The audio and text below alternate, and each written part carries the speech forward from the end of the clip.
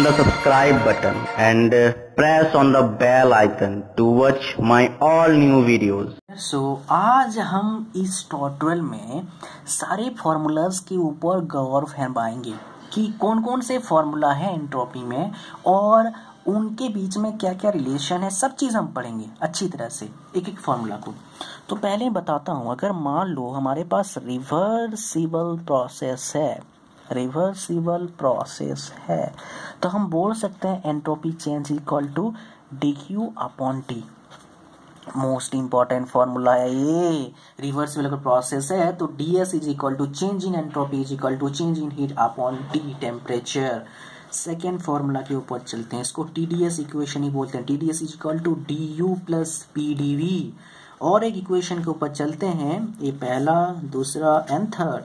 TDS is equal to DH minus VDP। यहाँ पर एक चीज सीखने वाला है, देखिए ये क्या है हमारा PdV कब होता है, W इज इक्वल टू जब हमारे पास नॉन फ्लो प्रोसेस होता है। एक कब होता है, जब हमारे पास स्टेडी प्रोसेस या फ्लो प्रोसेस है तब होते हैं, ठीक है।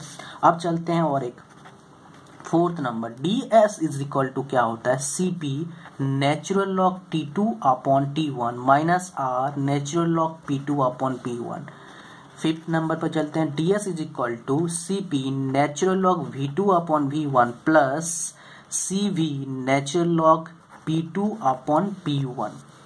And sixth natural log CV natural log T2 by T1 plus R natural log V2 by V1। अब याद रखने का चीज, सबसे बड़ी बात है, आप याद कैसे रखोगे, इंपॉर्टेंट चीज है। ये तो सिंपल है, देखिए CP नेचुरल लॉग, अगर CP है कांस्टेंट प्रेशर है तो natural log V2 upon V1 करेंगे।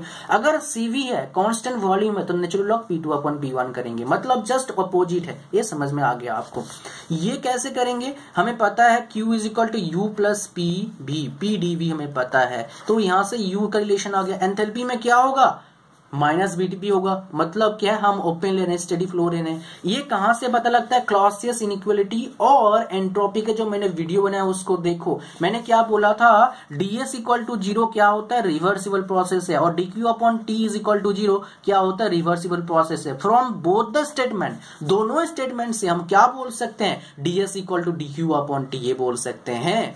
अब देखिए चलते हैं इसमें, CP में क्या हो रहा है, बस एक चीज आपको याद रखना है। CP में जब हम R को इंट्रोड्यूस करते हैं, यूनिवर्सल गैस कांस्टेंट को इंट्रोड्यूस कर रहे हैं, तब क्या हो रहा है यहाँ पर, अगर R यूनिवर्सल गैस कांस्टेंट तब होगा जब आइडियल गैस है, पहले बताया तो मैं आपको। अगर आइडियल गैस नहीं है तो उसको हमें क्या करना पड़ेगा, उस गैस के लिए हमें गैस कांस्टेंट निकालना पड़ेगा, ठीक है। कुछ नहीं करना, आइडियल गैस से उस गैस का मॉलिक्यूलर वेट डिवाइड कर दो, आपको निकल जाएगा। जैसे एयर का क्या हो जाएगा, यूनिवर्सल गैस कांस्टेंट बाई 29, उस तरह से आप निकल जाएगा। अब हमें याद रखना है, CP केस में माइनस होता है, CV केस में क्या होता है, प्लस होता है। बस इसको भी याद रखो, सारे फॉर्मूलाज आपके दिमाग में रह जाएंगे, फिट हो जाएंगे, और 3-4 बार इंप्लीमेंट कर दोगे तो आपके पास क्या हो जाएगा, आसानी से आप एंट्रोपी क्वेश्चन निकाल सकते हो। और ये मेरा एनालिसिस नहीं है, बहुत सारे, मेरा खुद का एनालिसिस है। बहुत सारे स्टूडेंट्स को मैंने पूछा कि मोस्ट इंपॉर्टेंट टॉपिक क्या है, उन्होंने जरूर बताया entropy is one of the most important topic अगर आप गेट एग्जामिनेशन के लिए प्रिपरेशन कर रहे हो। Thanks for watching. Bye bye.